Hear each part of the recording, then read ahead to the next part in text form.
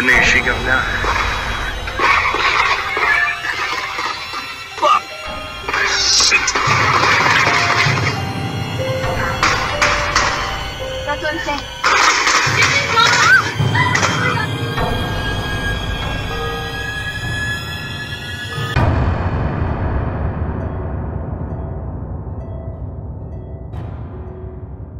Finally, I can now show the world my true worth was the last words Elliot wrote, the last few in his manifesto that he sent to dozens of people, friends, therapists, and his family, before going on a rampage, killing 6 and injuring 14 near the University of California, Santa Barbara, in Isla Vista, California.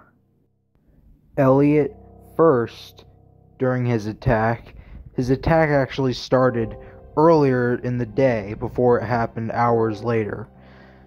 He stabbed his 3 roommates to death before his rampage actually began hours later. After he stabbed the 3 young men, he went for a vanilla latte at Starbucks.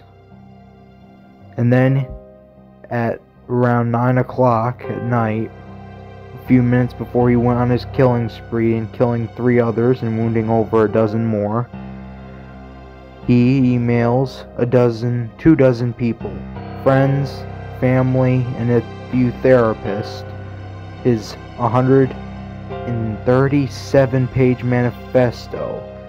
First, Elliot knocked at the door of Alpha Phi sorority house for several minutes.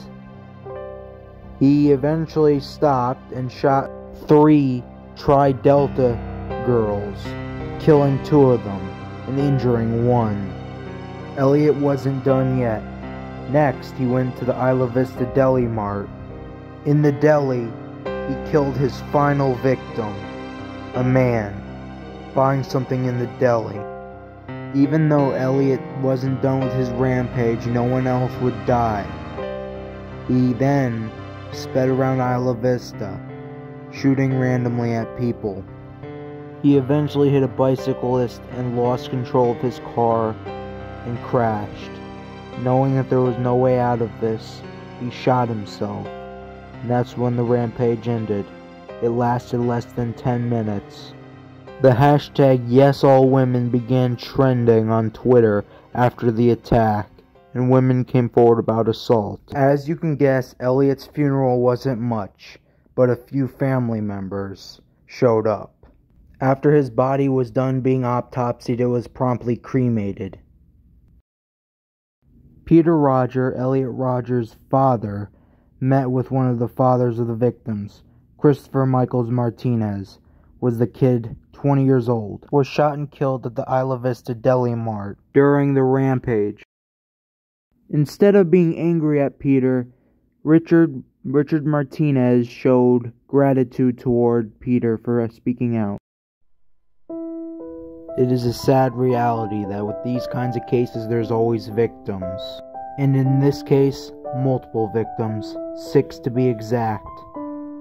Their names are as follows: Veronica Weiss, Katie Cooper, Christopher Martinez. The 3 men you are seeing on the bottom were stabbed to death in Rodger's apartment. Their names are as follows: George Chen, Weinhan Wang, and Chen Yan Hong. Over a dozen more were injured by shooting and vehicle ramming.